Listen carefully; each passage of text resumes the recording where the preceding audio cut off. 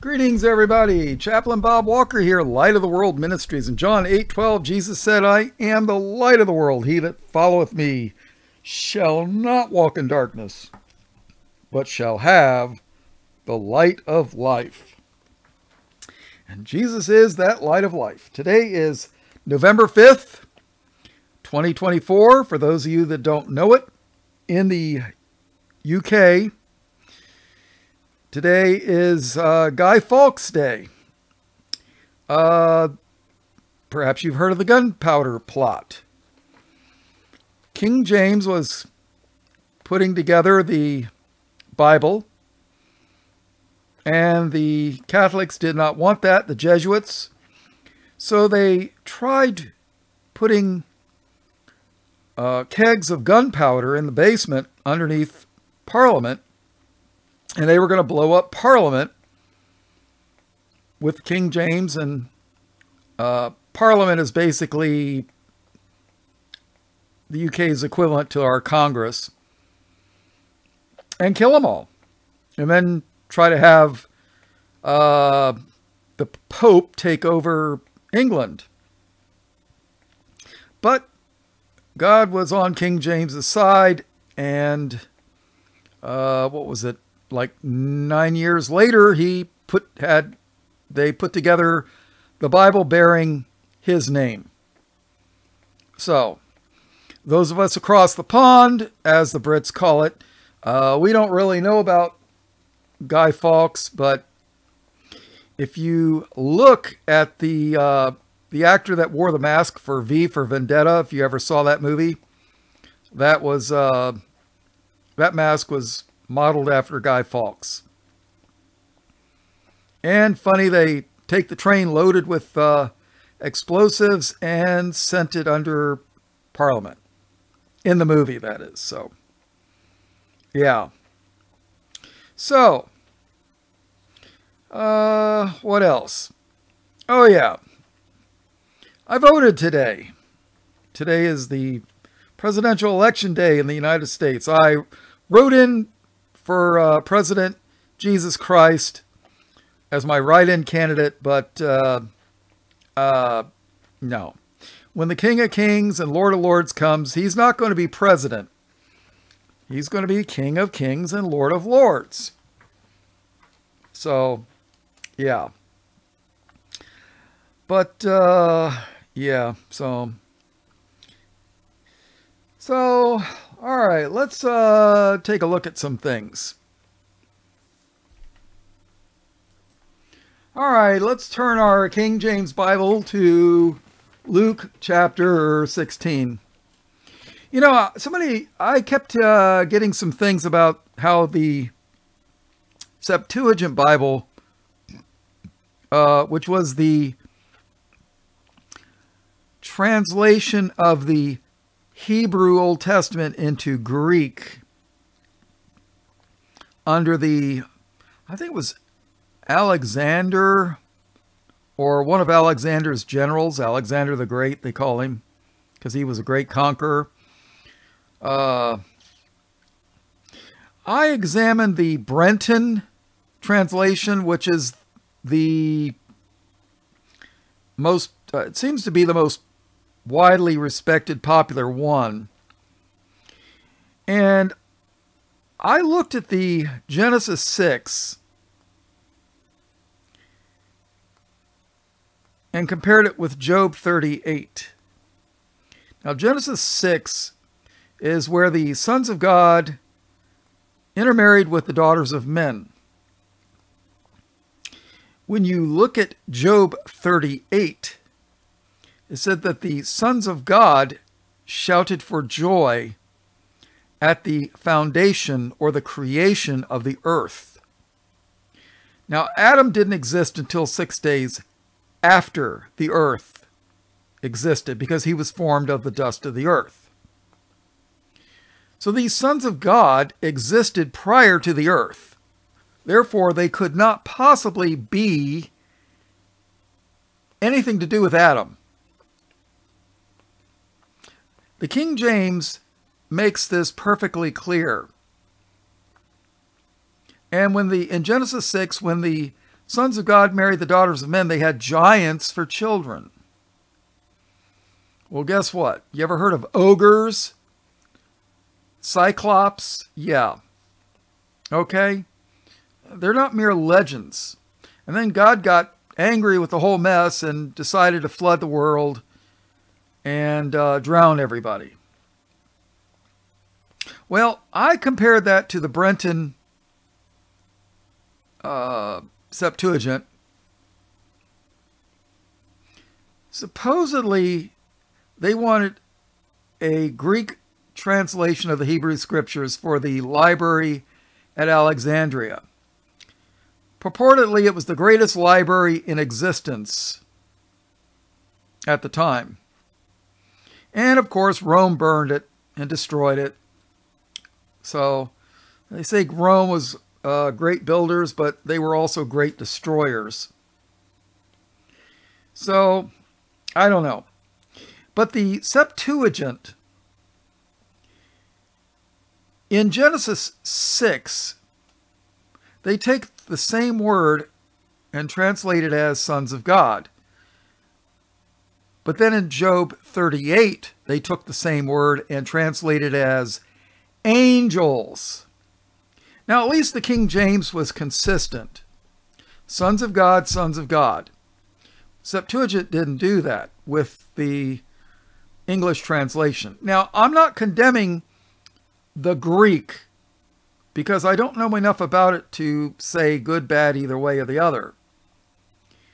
But I do know that when you read Genesis 6 and you go to Job 38, one says sons of God and the other says angels, you don't make the word association. As far as I'm concerned, it's two different things. At least the King James was consistent. Now, people will complain that the word Gentile sometimes was translated as nation, or nations rather, Gentile, Gentiles, nation or nations, and then other times it was Gentile.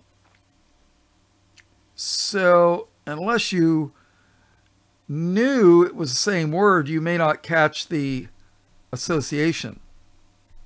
But the thing is, sometimes the Lord hides a thing because they want you to dig it out.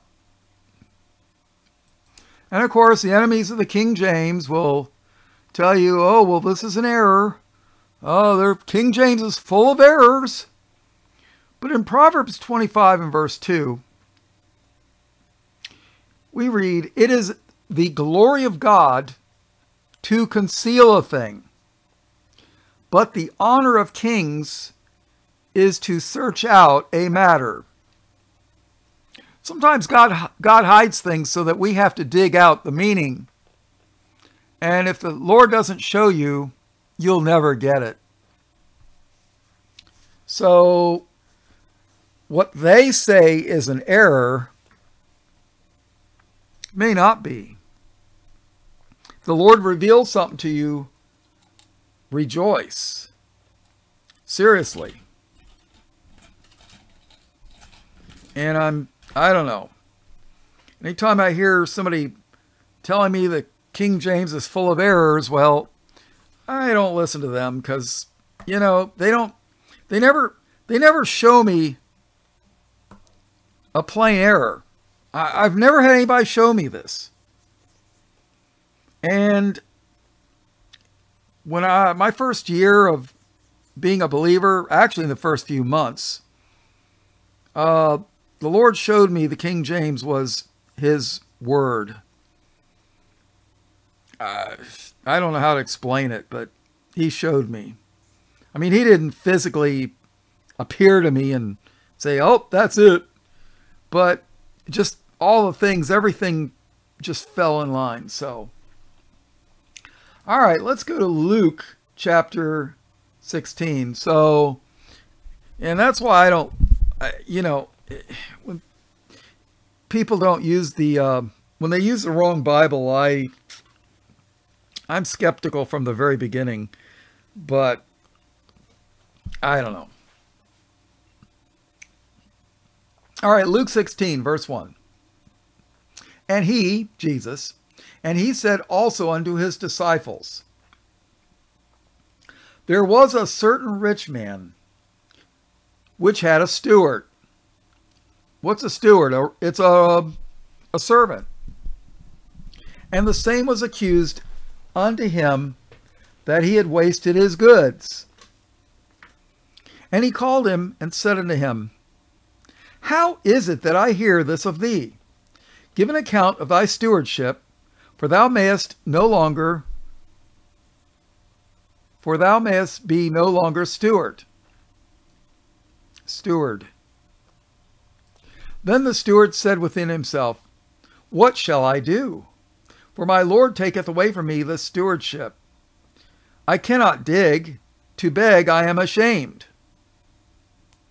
Should have thought of that before you were wasting away your Lord's stuff, right? Verse 4.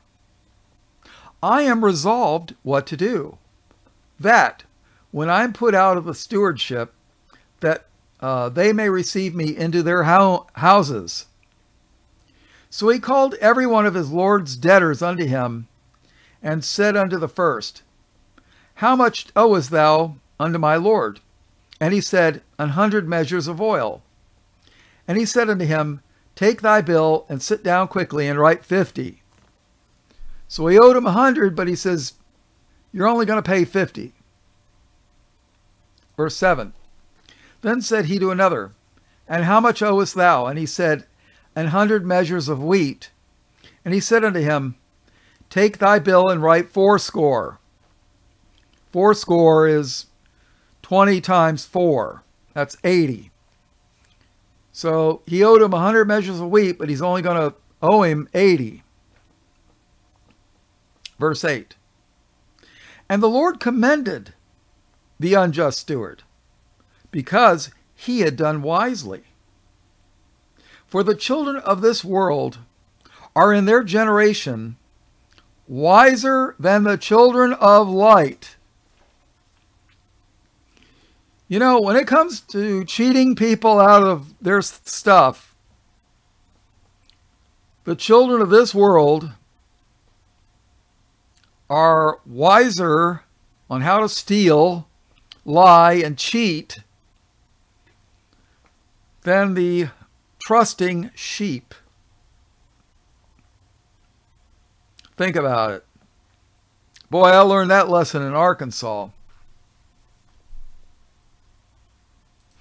All right, verse 9. And I say unto you, make to yourselves friends of the mammon of unrighteousness. What is mammon? Basically riches, an abundance of wealth.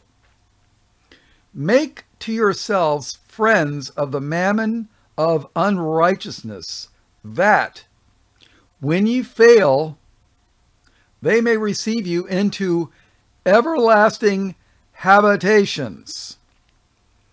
What everlasting habitations? Where do you think the unrighteous are going to go? The lake of fire.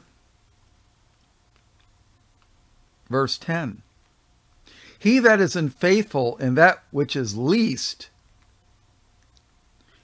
he that is faithful in that which is least is faithful also in much. And he that is unjust in the least is unjust also in much. So if you're faithful in the little things, you'll be faithful in the big things too.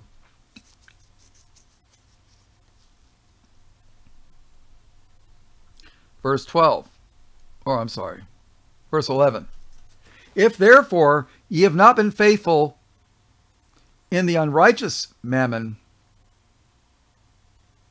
who will commit to your trust the true riches? What is the true riches? Faith in Christ, eternal life. I mean, think about it. That's the true riches in this world. There's nothing in this world that I would rather have And most believers I know are poor as church mice. So, yeah. Verse 12. And if ye have not been faithful in that which is another man's, who shall give you that which is your own? No servant can serve two masters. For either he will hate the one and love the other, or else he will hold to the one and despise the other. Ye cannot serve God and mammon. You either want the things of God or you want the things of the riches of this world. You can't have both. Everybody that I've ever known, well, not personally known, but researched, who are extremely wealthy, did not get it by what I would call their own merit. They always find a way to cheat people out of things that are rightfully theirs. So, without fail, I mean, like every time, and they never have enough. You know, there's a reason why the Lord said it would be easier to thread a camel through the eye of a needle than for a rich man to go to heaven. Because rich people, they don't care who they cheat and steal from. They never have enough. I mean, I've known some rich people, and that's what they love. That's what they care about. You know, they might get married to somebody, but, you know, as soon as they find something better come along, there's no loyalty. I've seen it so many times. It's just unbelievable. They love money. I remember somebody once told me, good people love people and use things, and evil people love things and use people. I think I got that right. So, verse 14. And the Pharisees also, who were covetous, you know, they were greedy, heard all these things, and they derided him. Oh, Jesus, you don't know what you're talking about. God gives us all this wealth because he loves us, and he's blessed us, and because, you know, we're greedy, and he gives us everything we want. I think it was Joel Osteen that said, you're living your best life now. Wow. Think about it. Because you know what? Their best life is not going to be in the life to come. I mean, you think this evil, wicked world is going to be better than the kingdom? But they're not going to make it to the kingdom. So their best life is here right now. Because they're probably, almost without fail, going into the lake of fire. So when he says, your best life is now, he's not lying. Sad. Because they want the things of this world. They think God is their genie. The name it, claim it. They call them the name it, claim it crowd. The positive confession. Oh, God wants me rich, so he's going to give me money. You know, you think God is a genie with, you know, you rub the magic lamp and he's going to pop out and give you 3 wishes. Money, money, money. But it's not how it works. So, and the Pharisees also, who were covetous, heard all these things, and they derided him. And he said unto them, ye are they which justify yourselves before men, but God knoweth your hearts. Boy, that's scary, people. God knows our hearts. For that which is highly esteemed among men is abomination in the sight of God. What is highly esteemed among mankind? Oh, having $1,000 Italian suit, a Maserati or a Lotus or a Ferrari or a Bentley Rolls Royce or a Mercedes. Highly esteemed among men, right? Gucci shoes, I don't know. Louis Vuitton handbags, I don't know. Highly esteemed of this world. An abomination in the sight of God. Verse 16. The law and the prophets were until John. Since that time the kingdom of God is preached, and every man presseth into it. And it is easier for heaven and earth to pass than one tittle of the law to fail. Whosoever putteth away his wife and marrieth another committeth adultery, and whosoever marrieth her that is put away from her husband committeth adultery. Boy. I have committed adultery a bunch of times. And I'm not proud of it. I'm not bragging. Boy, I'll tell you what. I'm surprised the Lord didn't kill me long ago. So, yep. Fortunately, I had a girl that actually loved me. And I ruined that too. Oh well. You live and learn. So, all right, let's keep reading. Verse 19. This is the story, not a parable, the story of the rich man and Lazarus. Probably not the Lazarus that was raised from the dead, but another Lazarus. 19.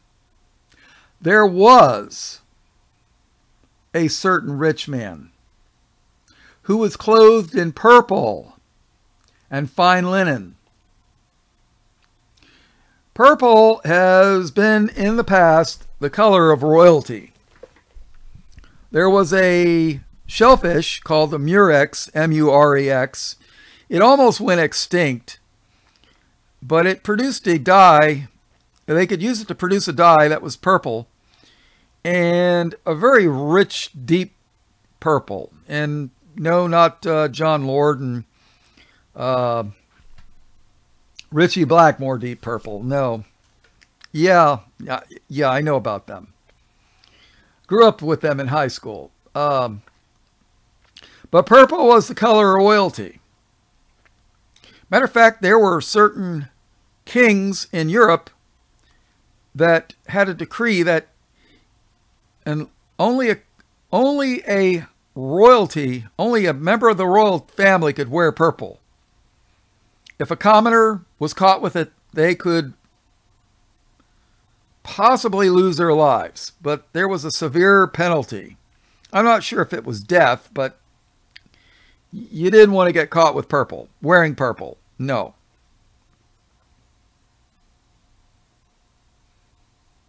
So he was clothed in purple and fine linen. He had some nice looking clothes. Duds, right? And fared sumptuously every day. Sumptuously means he ate well.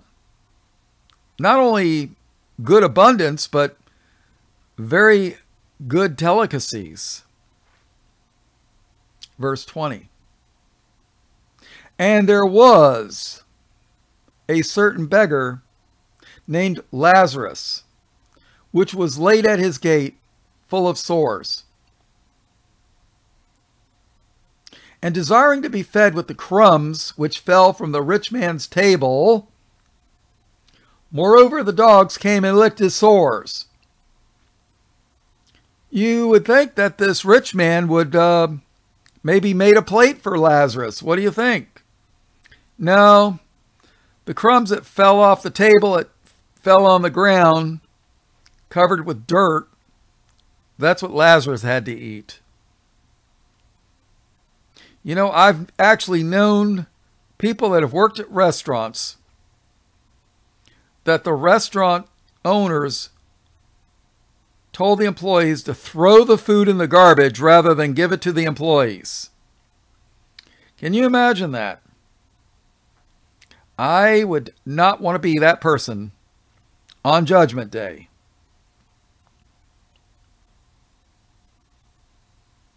Let's take a look at something. Let's take a look at James chapter 2.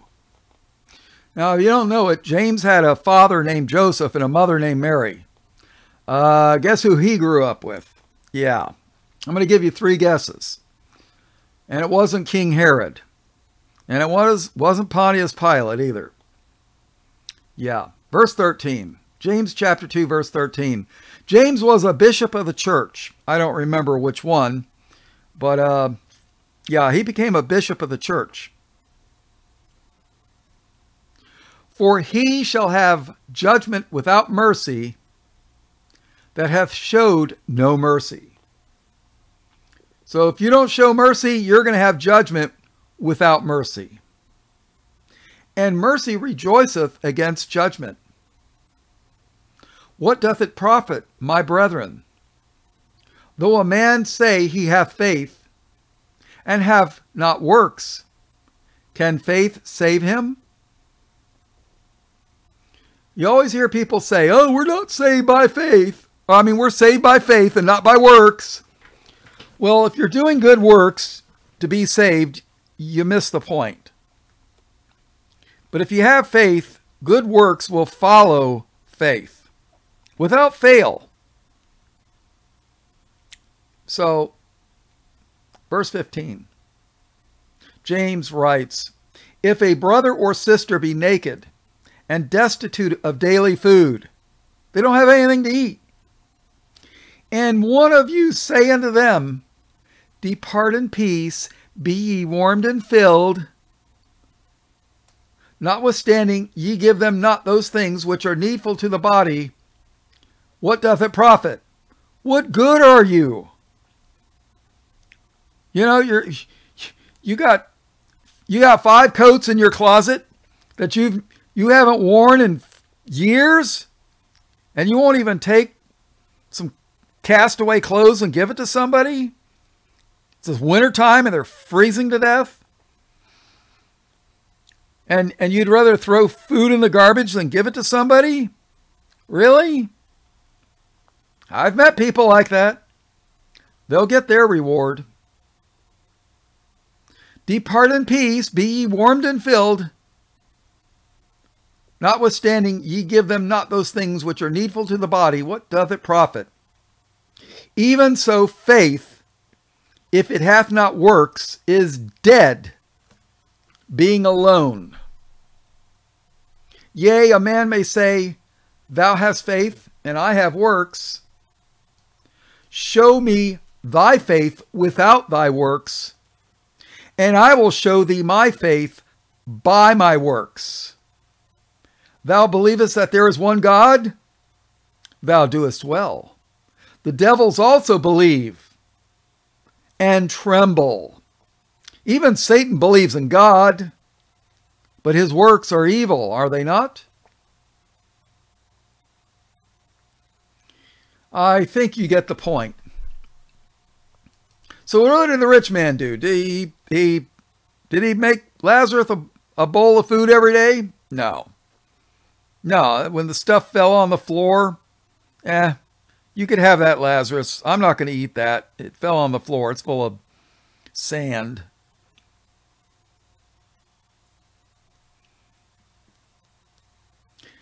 And there was a certain beggar named Lazarus who was laid at his gate full of sores and desiring to be fed with the crumbs which fell from the rich man's table. Moreover, the dogs came and licked his sores.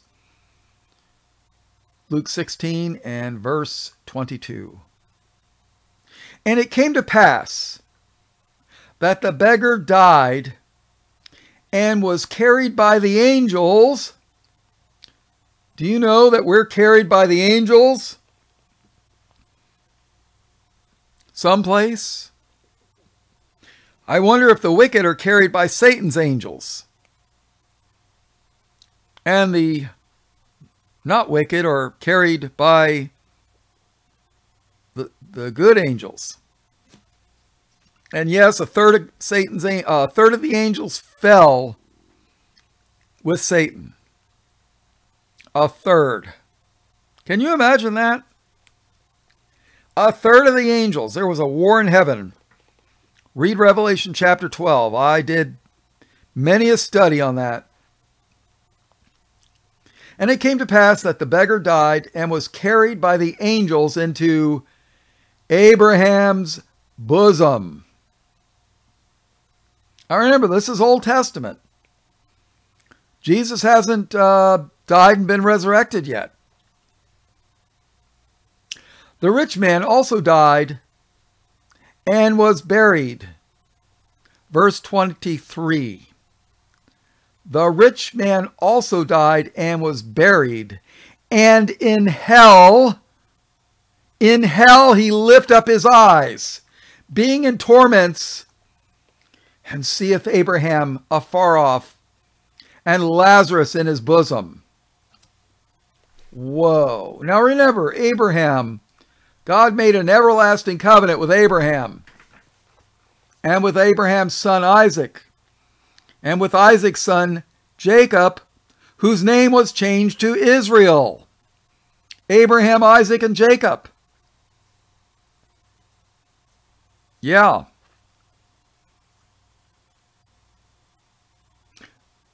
Verse 24. And he, the rich man, and he cried and said, Father Abraham. What? Father Abraham? This rich man was a child of Abraham.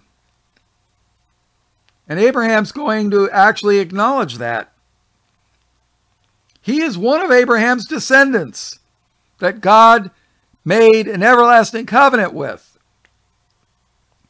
And he cried and said, Father Abraham, have mercy on me, and send Lazarus, that he may dip the tip of his finger in water and cool my tongue, for I am tormented in this flame. But Abraham said, Son, Father Abraham. And Abraham says, Son, remember that thou, in thy lifetime, receiveth thy good things, and likewise Lazarus evil things. But now he is comforted, and thou art tormented. Did this rich man do anything for Lazarus? Like the book of James said?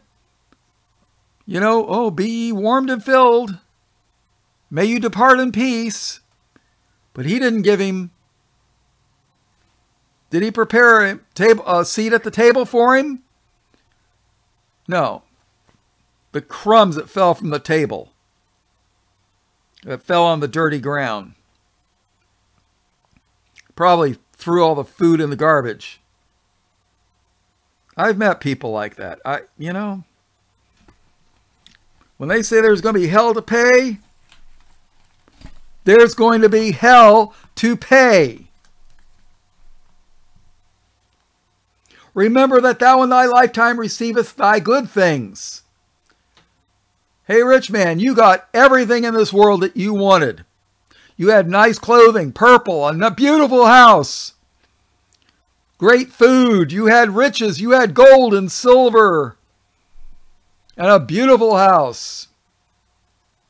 You got everything in this world that you wanted. You didn't want the things of God. You wanted the things of this world. And the Lord let you have exactly what you wanted. But Abraham said, Son, remember that thou in thy lifetime receivest thy good things, and likewise Lazarus evil things. But now he is comforted, and thou art tormented. And besides all this, between us and you, there is a great gulf fixed. A gulf is like a valley. You've heard of the Gulf of Mexico? It's like a big valley. There's a valley between the rich man and his flames of fire. And then there's the non-smoking section. Well, you know the old saying, where there's smoke, there's fire. Well, Abraham's bosom, there's no fire, so it's the non-smoking section. That's the Bob translation.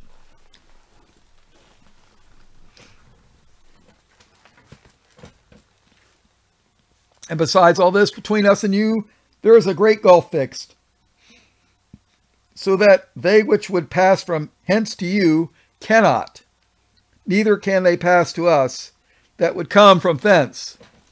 See, there's no way for Lazarus to go to the rich man, and there's no way for the rich man to go to Lazarus. Otherwise, he'd leave the flames. Verse 27. Then he said, the rich man, I pray thee therefore, Father, that thou wouldest send him to my father's house. Send Lazarus to my father's house, his children, to my brothers, right?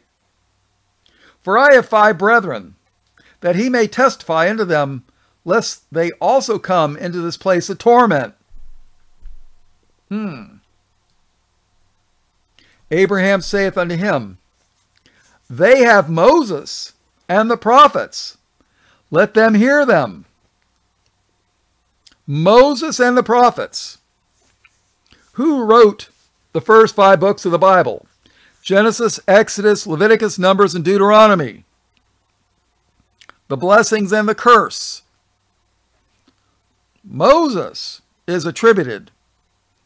And then you have the prophets, which is Isaiah, Ezekiel, Jeremiah, probably you could argue Job, Micah, Amos, Obadiah. I could go on, but you get the idea. The law, which is Moses and the prophets. Abraham saith unto him, they have Moses and the prophets, let them hear them. So the rich man says, and he said, nay, Father Abraham, but if one went unto them from the dead, they will repent. You know, repentance is something you don't even hear it taught anymore. Jesus said, except ye repent, ye shall all likewise perish. He also said that, well, let's take a look. In Luke 13:3 and Luke 13:5, Jesus says, I tell you nay, but except ye repent, ye shall all likewise perish. But what else did Jesus say about that? In Matthew 5:20, Jesus says, for I say unto you, that except your righteousness shall exceed the righteousness of the scribes and Pharisees, ye shall in no case enter into the kingdom of heaven. I mean, seriously, these people, they kept the law, but their righteousness was just to appear before men. But if we aren't better than they are, we're not going to make it in. So let's go back to Luke 16, verse 30. And he, the rich man, said, nay, Father Abraham, but if one went unto them from the dead, they will repent. And he, Abraham, said unto him, if they hear not Moses and the prophets, neither will they be persuaded, though one rose from the dead. So, you know, there's actually people that tell you that Jesus really didn't die on the cross. Yeah, he got beaten and crucified and nails nailed in through his body and a spear stuck into his side, but he really wasn't dead. He just passed out, and then 3 days later, he woke up from his sleep and crawled out from the tomb and, oh, I'm alive. I rose from the dead. And there's people that actually teach this stuff, believe it or not. I think they call that the swoon, SWOON theory, I think they call it. I haven't, it was 20 years ago when I was reading about all this stuff, but there are those that say that. Usually they are of the Pharisee persuasion. So, do you know that in Genesis chapter 2, Adam and Eve were made without sin nature, and had they obeyed God, they would have lived forever in their natural bodies. In Genesis 2:16, and the Lord God commanded the man, saying, of every tree of the garden thou mayest freely eat, but, there's always that but, and you know what goats do? They butt. They do head butts. What does the Lord say? He's going to separate the goats from the sheep. And the Church of Satan, what is their symbol? The goat. Oh yeah. They know what they are. Believe me, they do. Verse 17. But of the tree of the knowledge of good and evil, thou shalt not eat of it. For in the day that thou eatest thereof, thou shalt surely die. They're going to die physical death. Now, if my understanding is correct, Adam's been in Abraham's bosom for several thousand years now. At least maybe 2 or 3. Think about it. Supposedly, all the Old Testament saints went to Abraham's bosom because they were afflicted with sin nature. Let's read about Adam in the New Testament. Romans 5:14. Nevertheless, death, physical death, reigned from Adam to Moses, even over them that had not sinned after the similitude of Adam's transgression, who is the figure of him that was to come. Death was passed along in our DNA, believe it or not. In 1 Corinthians 15:45, and so it is written, the first man Adam was made a living soul, the last Adam was made a quickening spirit. The first Adam was made from the ground. The last Adam was Christ. You see, the last Adam had the same mother and father as the first Adam. Does that make sense to you? Adam didn't have a mother. And Christ really didn't either when you think about it. Yeah, Mary carried him in her womb. But she really, her DNA wasn't used. Adam and Christ had the same, I guess you could say, bodily makeup. You know, if they hadn't put Christ to death, he would have lived forever if he was the same as Adam. So, I hope that makes sense. 1 Corinthians 15:22, for as in Adam all die, even so in Christ shall all be made alive.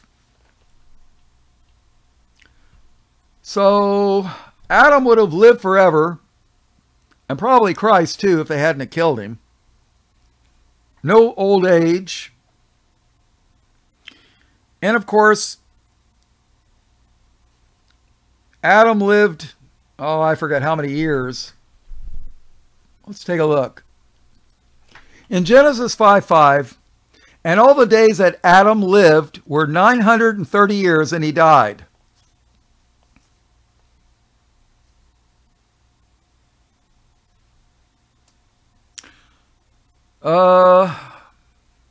And then people will say, see, there, the King James Bible is in error.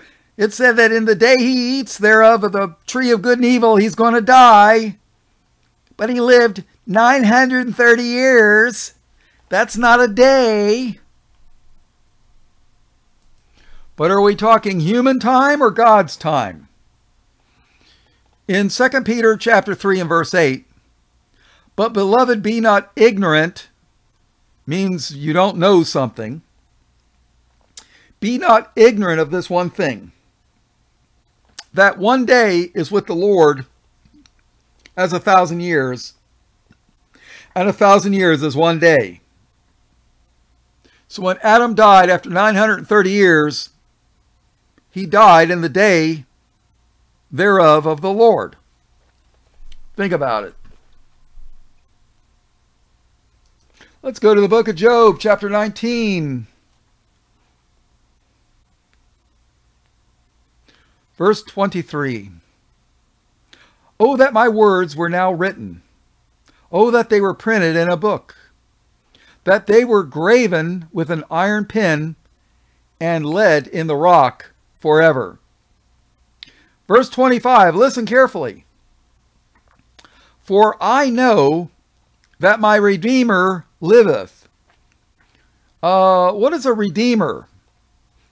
If you pawned a watch because you were out of money,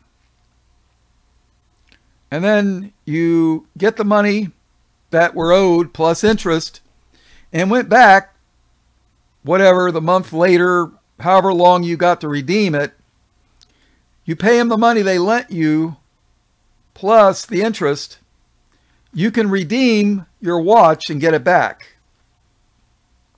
But Christ redeemed us from hell and death by his blood. Think about that. For I know that my Redeemer liveth, and that he shall stand at the latter day, the last day, and that he shall stand at the latter day upon the earth. Who's the Redeemer? Christ. And though after my skin worms destroy this body, yet in my flesh shall I see God. He's going to, even though the worms destroyed his earthly body, in his flesh, his celestial body, his heavenly body, his resurrected body, he's going to see God. Job knew this. Verse 27. Whom I shall see for myself. Who's he going to see? God. And mine eyes shall behold, and not another, though my reins be consumed within me.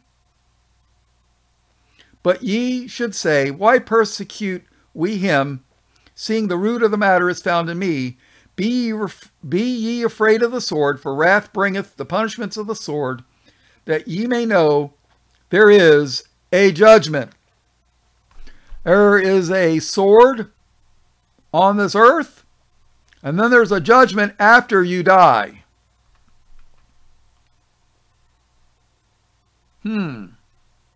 For I know that my Redeemer liveth, and that he shall stand at the latter day upon the earth. All right, let's take a look at some things here. Let's read Matthew chapter 12, verse 35. Jesus speaking, a good man out of the treasure of the heart, out of the good treasure of the heart bringeth forth good things. And an evil man out of the evil treasure bringeth forth evil things. But I say unto you that every idle word that men shall speak, they shall give an account thereof in the day of judgment. For by thy words thou shalt be justified, and by thy words thou shalt be condemned. Boy, that's some powerful stuff right there.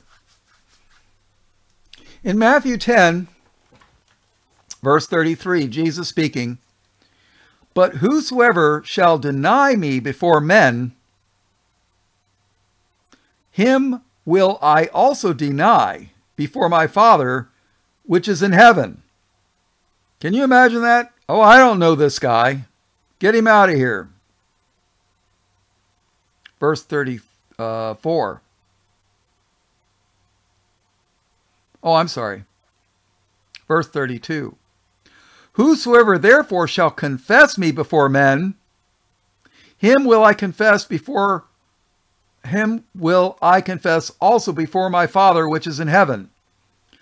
But whosoever shall deny me before men, him will I also deny before my Father which is in heaven. So if you confess Jesus before men, Jesus will confess he knows you before the Father.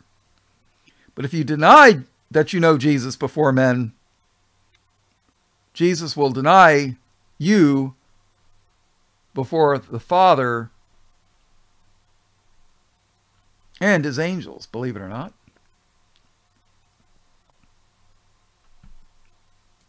Back to Matthew 12, 36.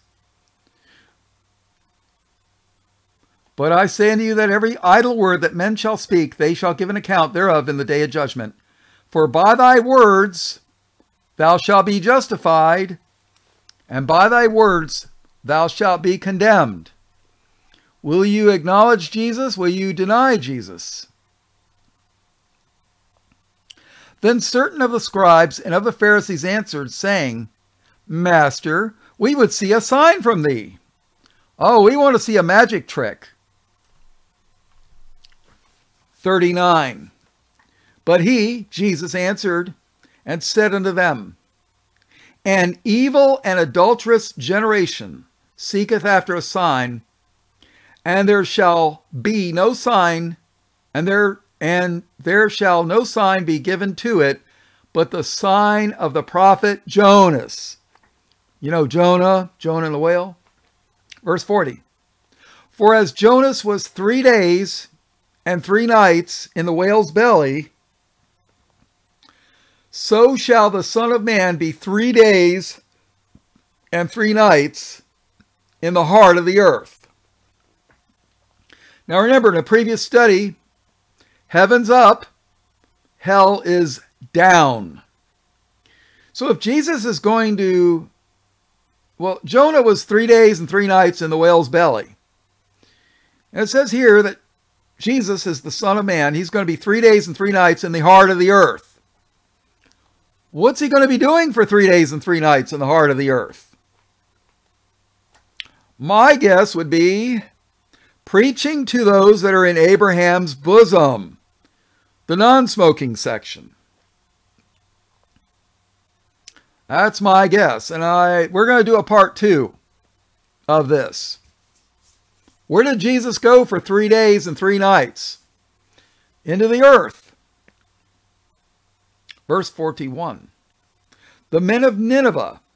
Now Nineveh was the capital of Assyria, and Jonah was sent to Nineveh.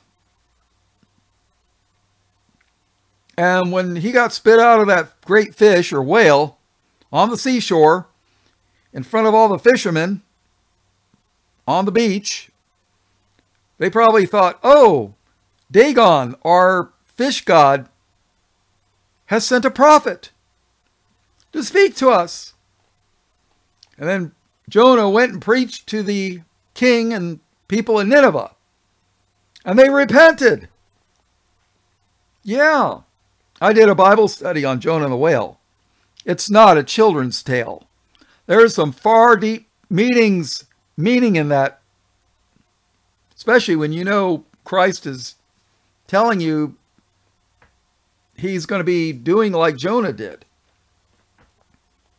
The men of Nineveh shall rise in judgment with this generation and shall condemn it, because they repented at the preaching of Jonas, and behold, a greater than Jonas is here. Is Christ greater than Jonah? Absolutely. Christ created the heaven and the earth. Verse 42. The queen of the south shall rise up in the judgment with this generation and shall condemn it. For she came from the uttermost parts of the earth to hear the wisdom of Solomon. And behold, a greater than Solomon is here. All right, let's look at 1 Peter 3:17 real quick. For it is better, if the will of God be so, that ye suffer for well-doing than for evil-doing. You know, if you rob somebody and you go to jail, yeah, you're going to suffer for it, but it's better that you be persecuted for righteousness.